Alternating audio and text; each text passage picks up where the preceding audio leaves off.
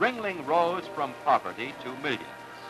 Success inspired him to use his talents and wealth for a different, greater purpose, on a project unknown.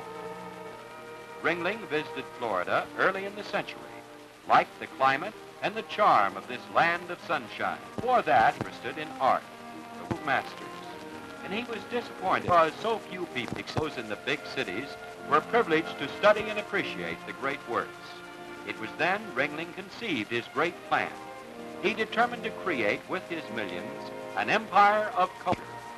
He reasoned that Sarasota, because of its ideal climate and beauty, would be the logical place for this monument to humanity.